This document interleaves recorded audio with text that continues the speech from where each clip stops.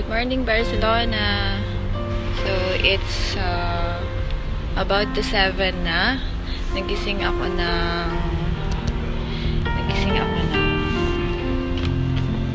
around 6:30. Then, ang breakfast is 7.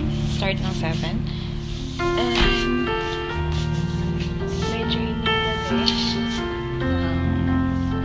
training kami ng around 8:45. So, nakaligo na ako. Yung roommate ko, ngayon pa lang siya naliligo. Kakagising niya pa yun. So, maya na ulit pag sa breakfast.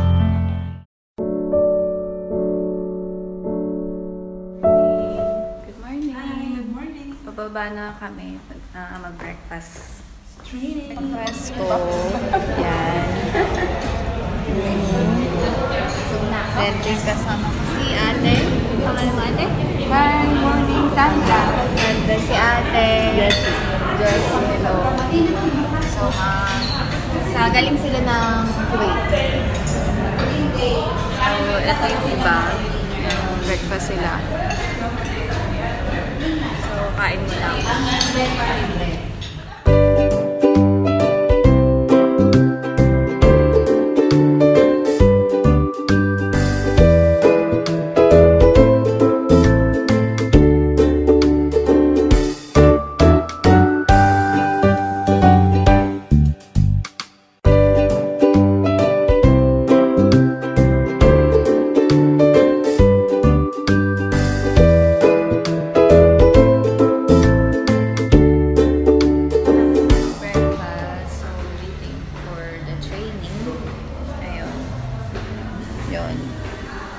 So, I work in benefit.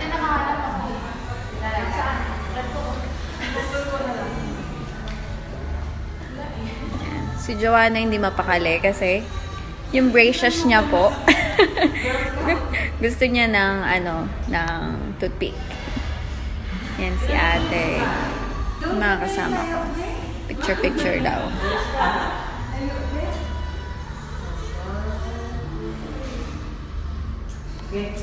So, bale, ito yung hotel. Hotel Catalonia. Placa Catalonia, whatever. Lobby.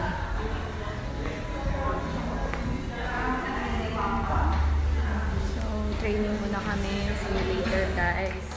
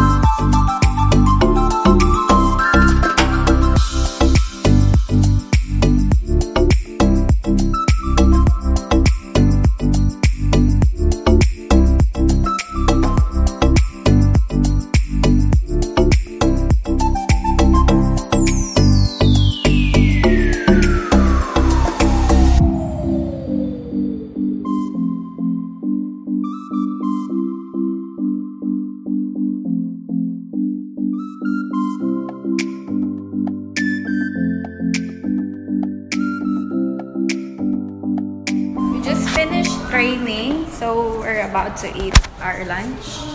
So, ayan, lunch na muna kami.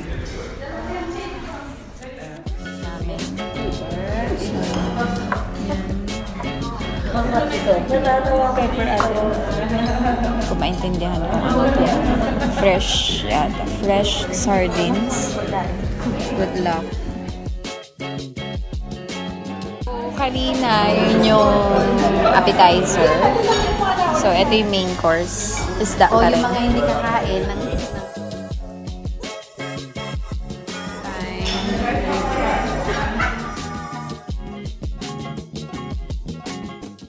Just finished lunch. Then, we're gonna change our clothes. We're gonna have some tour.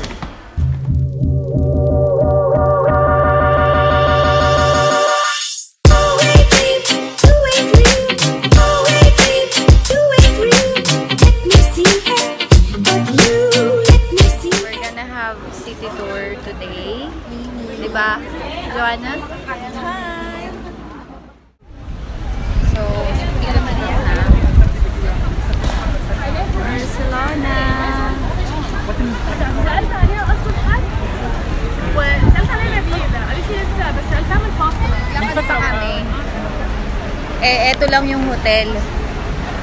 O, tatawid lang kami para sumakay dito sa bus na to. So, yun. Diba? Pwede namang tumawid lang kanina. Umikot pa kami doon. Maybe an hour, little more than an hour more.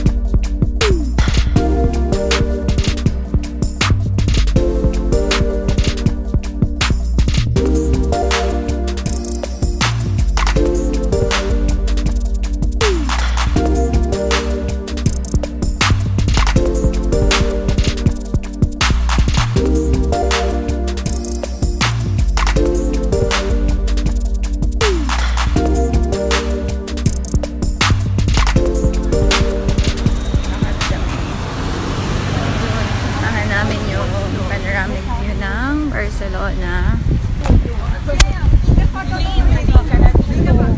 Pumesto na tayo. Elaine, may maganda ako. Doon tayo. Doon tayo, bebe.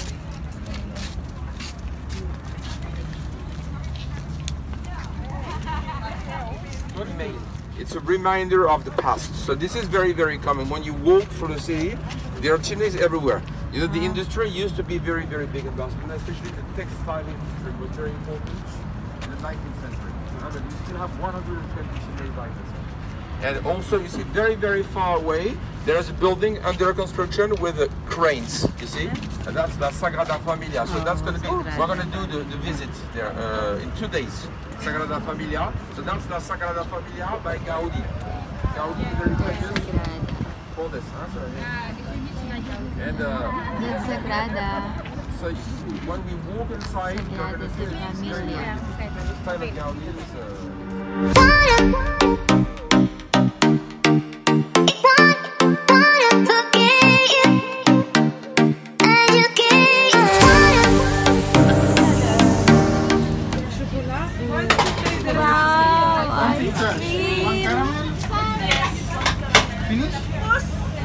Strawberry? Cheesecake. Chocolate? Sarap ng ice cream. And one more corn? Two one cheesecake and one strawberry. Kandos,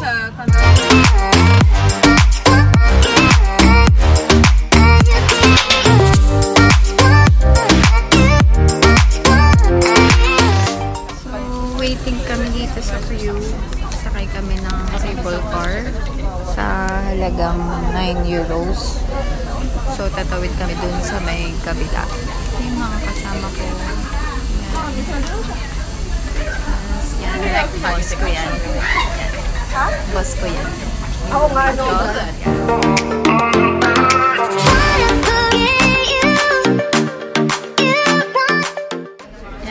Yan yung cable car. Sasakyan namin. Nauna na sila.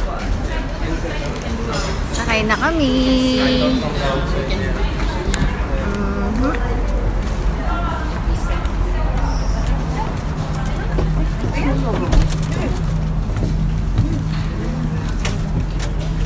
It's only us.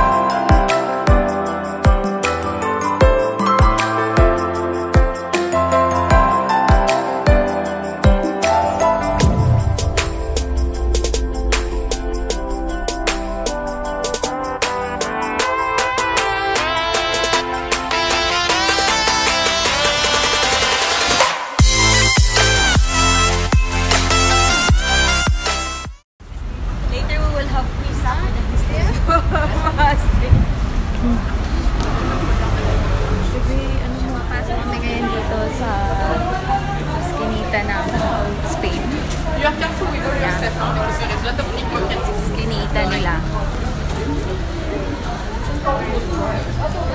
Since you're from Philippines, you look Chinese, and Chinese are rich, a lot of money, cash.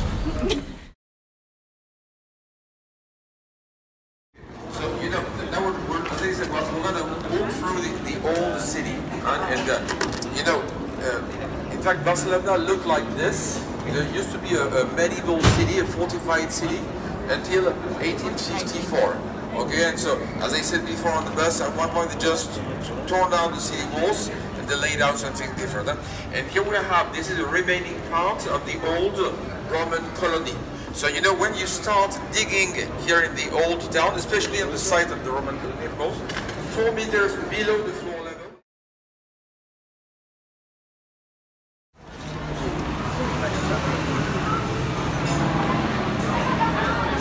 So, we're still here sa eskinita ng Barcelona.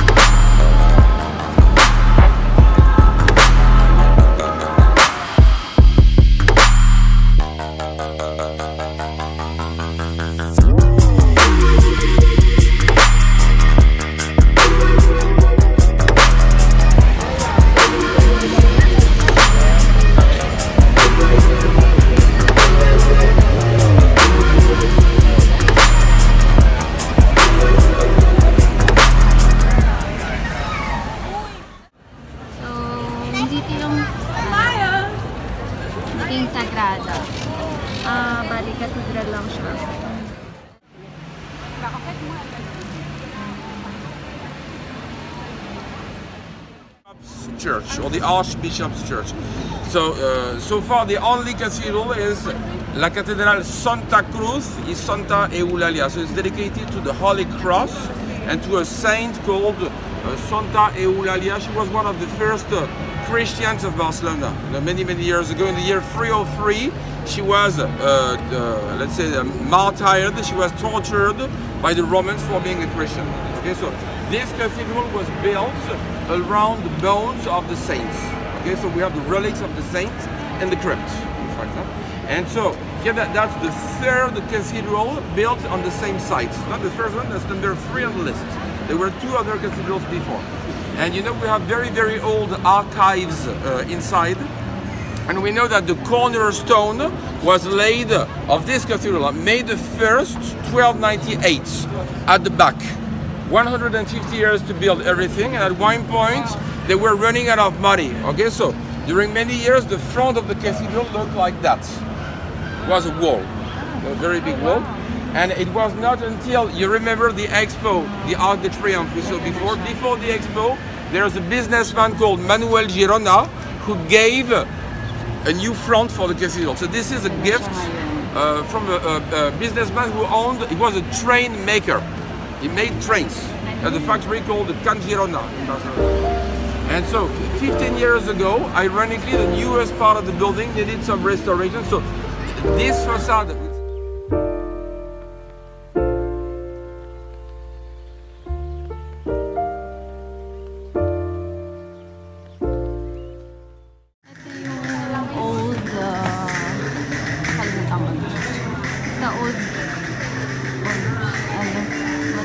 old ano to ng Barcelona. Nalakad natin.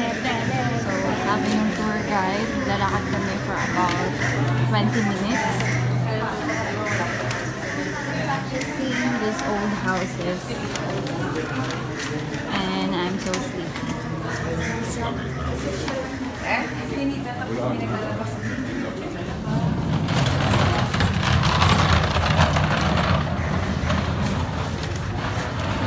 Para ka lang nasa Intramuros ng Pilipinas. Ibang tao nga lang nakikita mo.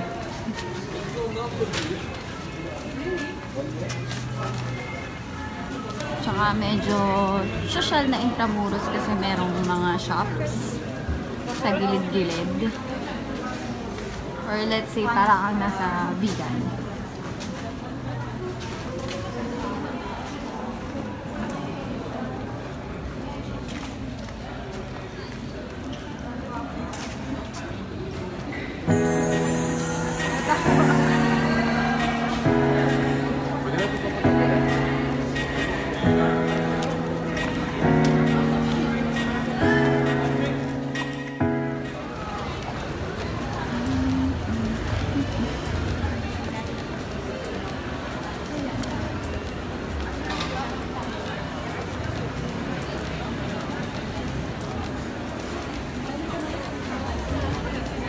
Ewan ko ba't pati si Noy-Noy lang nakaabot dito. May yellow something.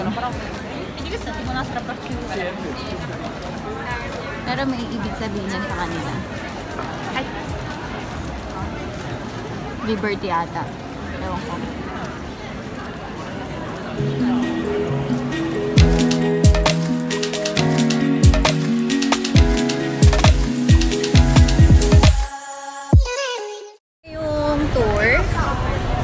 So, maglalakad-lakad kami, bili kami ng dried sausage. Kasama namin sila.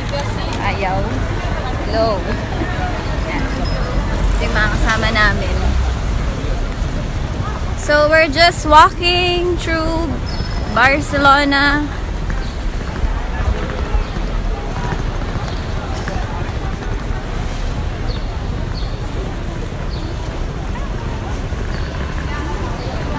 With my roomie, Joanne.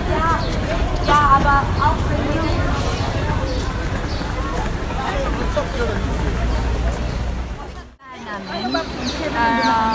Local market here.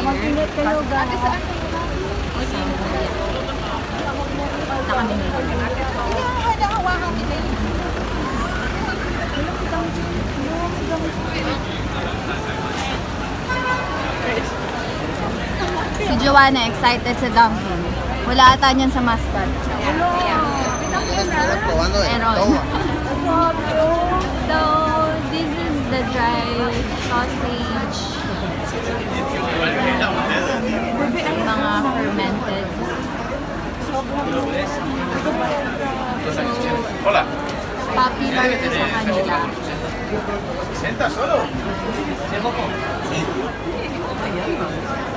O, diba? Esta tiene casi 50. Yeah. Ito ba sinasabi mo smoky? Ayan, bebe, tignan mo. So, May ang dami. Ang dami. So, yan. Palengke to, basically.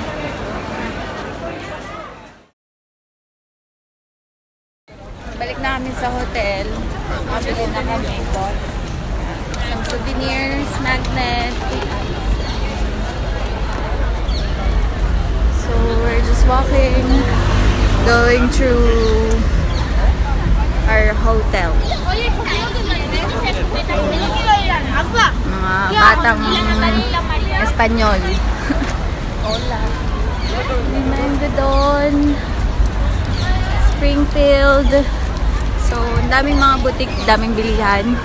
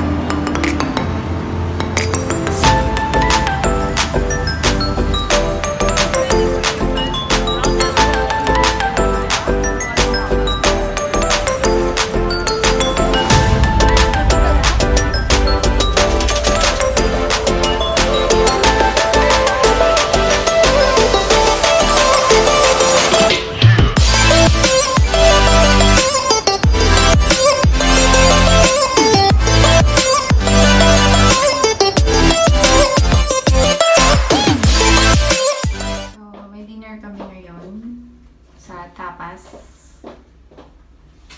So, ito yung outfit ko. And Joanna. Yan, dinner kami.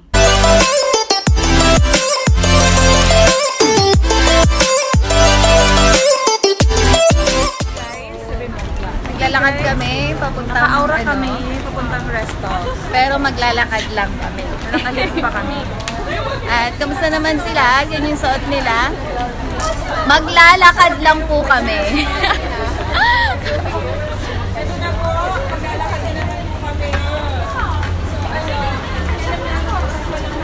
Ate, naka-heels ka at naglalakad tayo. Pak, ganun. Nakamakya ako. May baon ako, bakit?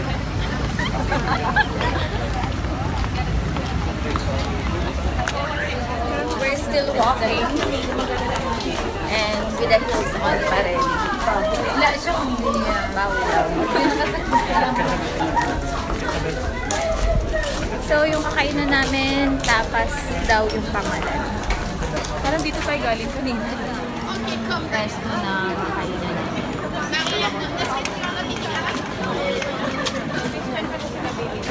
Gutom na ako, ang layo ng nilakad namin. Gutom na kami. Binatos na namin itong tinapay. Tingnan mo, hindi. Please? Pero hindi yung waiter na yun. Pili ko share.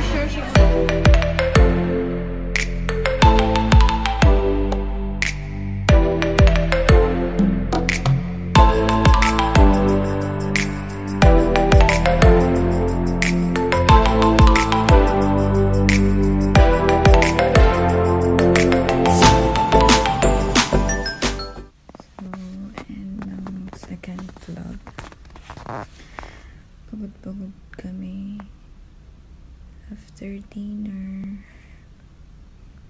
Dapat maglalakad kami, so hindi na namin kanaya maglakad. So, nag-taxi na lang kami pa uwi. So, ayun. Ito, tulog na. Pagod. So, good night. See you in the next vlog.